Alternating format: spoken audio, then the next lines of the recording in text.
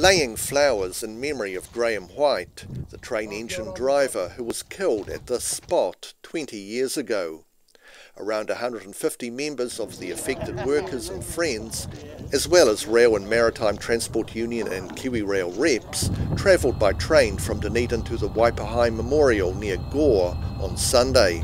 Well, it's quite an honour to be part of this commemoration, 20-year commemoration of the death of one of our drivers. And today is a celebration of the men that attended that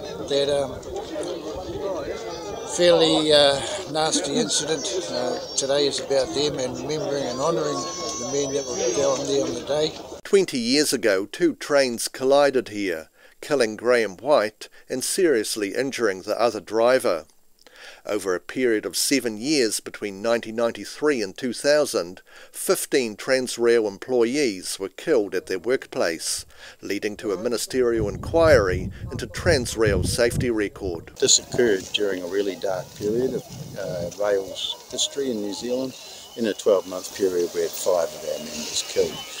And for me, as a train driver, this illustrates really every train driver's worst nightmare. The ceremony included a haka as friends and family remembered train driver Graham White. The ministerial inquiry resulted in procedural improvements being put in place to protect workers in the railway industry. At Waipahi, the South Today.